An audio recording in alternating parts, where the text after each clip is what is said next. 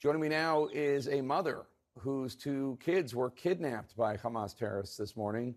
We are not going to identify her or her children for their safety. Thank you so much for talking to us. I cannot imagine what you're going through. Please tell us what happened this morning. On 6:30 in the morning, we all woke up to the red alert that we all unfortunately used to. Since I was away, they were alone on the security room, and unfortunately they used to that as well.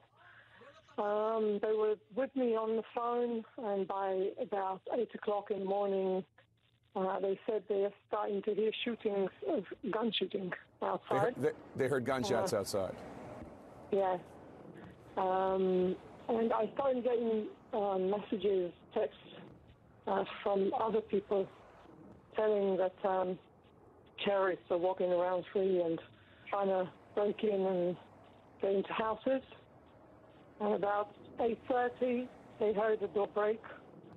They said someone was breaking the door, They were scared to death. I can't even imagine what they felt. And I wasn't there to help. I was on the phone, and I said, just be quiet, stay quiet, stay in the security room and lock the door. But the doors don't really lock. They're not meant to give a solution to that kind of situation. No one ever thought terrorists would walk down free in our places. At about 8:45, I heard online on the phone the door break. I heard terrorists speaking in Arabic to my teenagers, and the youngest saying to them, "I'm too young to go there." It was like they're 16 and 12, so it was very, very hard to hear. And the phone went off, the line went off. That was the last time I heard from them. It was a very, very hard day. Many, many people from our place and from other places were taken. They took babies, they took 2-year-olds, 5-year-olds, mothers, just innocent citizens who did nothing wrong. They were just sleeping in their beds. I mean, even war has rules. They just don't have any morals. It's something that you don't do. And I always tell my kids when missiles are shot at us that the kids in Gaza are struggling and having a hard life a lot more than them. But now, I'm not sure I'm right to be so moral about this. They took people over 80. They took sick people. They took people who were shot, wounded, dragged them into Gaza. You don't kidnap citizens just like that. You don't. You just don't. And it just means how cruel they are and how... Sorry, I'm very... You don't need to apologize emotional. to me. You don't need to apologize. I can't imagine what you're going through. I have 2 teenagers myself. I can't imagine what I would be going through. It doesn't matter what I'm going through. I mean, what I'm worried about is what they're going through. Yeah. I don't know if they eat. I don't know if they had something to drink. I don't know if they're together. I don't know if they're apart. I don't know if they're dressed. I don't know if they're tortured. I don't know anything. Has anyone from the military or the government come by to say anything, to talk to any of you? No? Well, no, but I can't really blame anyone. It was a very, very difficult day in Israel. I mean, hundreds died, thousands wounded, and probably hundreds taken, kidnapped to Gaza Strip. We don't really know how many. It's a very, very hard day. So it's obviously taking time to get to all the people and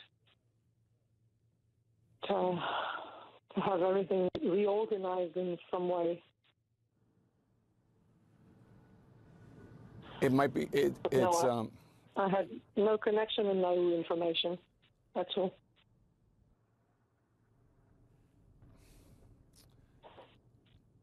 It's. We've heard people in Israel say that this is like Israel's 9/11 or Israel's Pearl Harbor, just a day that will live in infamy, to use the language that President Roosevelt used about Pearl Harbor. Is it that a day of that magnitude? Obviously, for you, it is the worst day of your life, but for the country, is it of that magnitude? It is. It is. I think it's. I don't know how to. I can't really compare it to anything.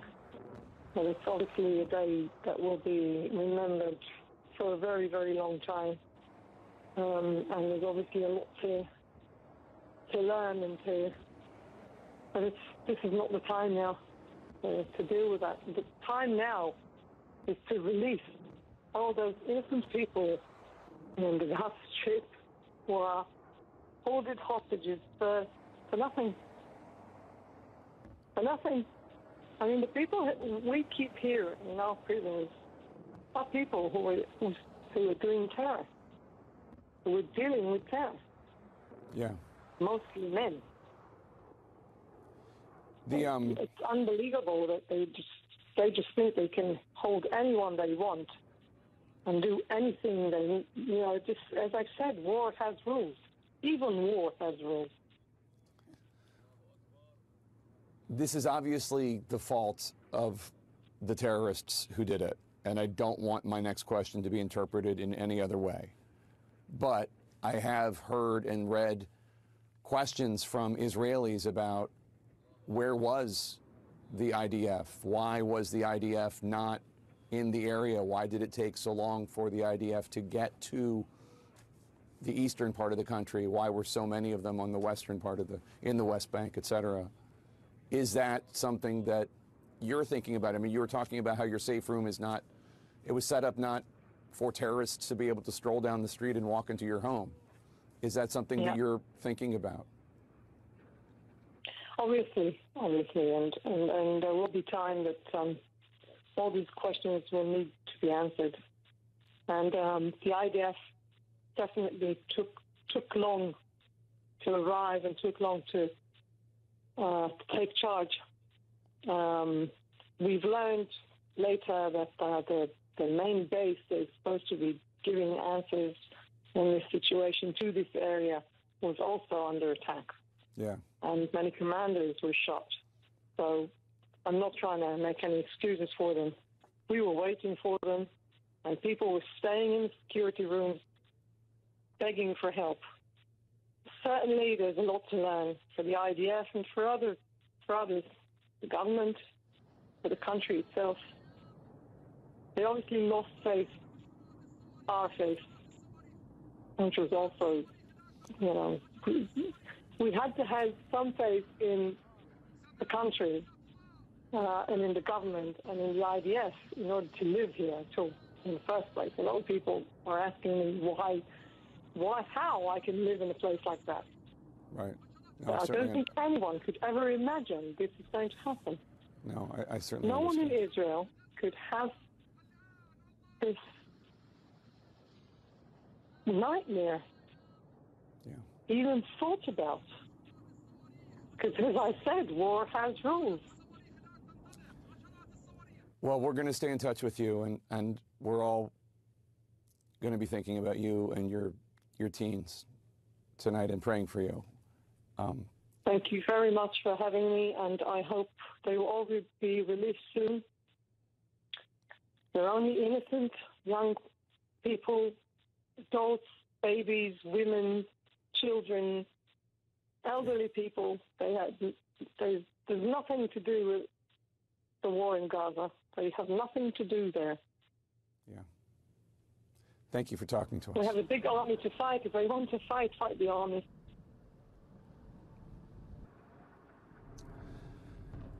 Take some on your side. Thank you for talking to us tonight. We appreciate it. Thank you so much, Jacob, for having me.